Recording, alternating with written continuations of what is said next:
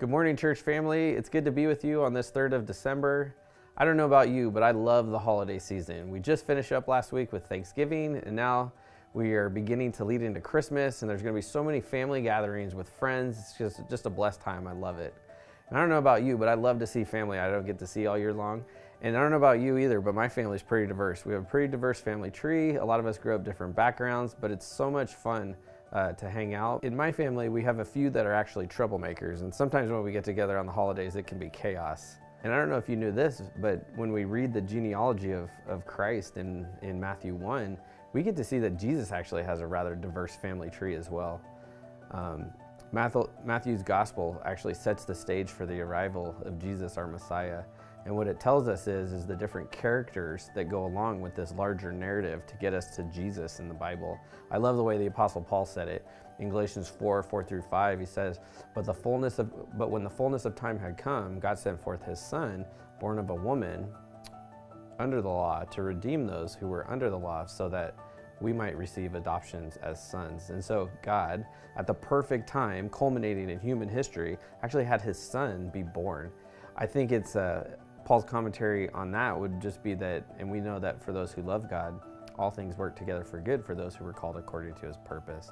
And so as God is working things together for his Son to come to this earth and redeem mankind, we see just the different characters throughout his genealogy that happens with. So characters make the story, the genealogy.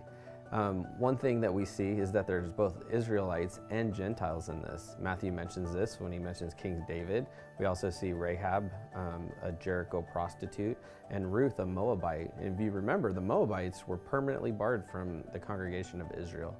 So this teaches us a couple things. One, God extends his grace beyond the chosen people of Israel and brings Gentiles into his kingdom. And praise God that he did, because we who don't have a Jewish background can have salvation as well. Paul explained this as the mystery, and mystery not meaning something that we can't figure out, but something that God has revealed to us, when he says that the mystery is that the Gentiles are fellow heirs, members of the same body, and partakers of the promise in Christ Jesus through the gospel. And so it's actually through Jesus's line even, that we see that God always planned to include the Gentiles, both Jew and Gentile, in his kingdom. But it also teaches us another thing, that God overcomes the effects of sin and shame as he works out his purposes. As we see these different characters in Jesus' genealogy, and we see our families, we know that that sin is prevalent in both. In Jesus' line, there's a prostitute and an adulterous king. And God uses both of them to work out his perfect plan through his imperfect people. And this is amazing because we are imperfect people as well. And we are lucky that we serve a God who is omniscient, that God can see past our sins. Isaiah tells us in 46:8-11, Remember this and stand firm, recall it to mind, you transgressors. Remember the former things of old, for I am God and there is no other.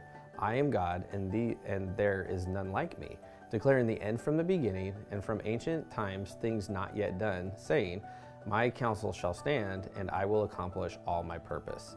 Calling a bird of prey from the east, the man of my counsel from a far country, I have spoken, and I will bring it to pass. I have purposed, and I will do it.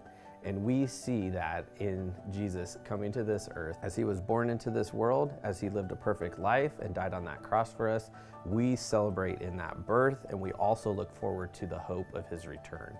And so as you're sitting around the table this holiday season for Christmas, talk about Jesus' family tree.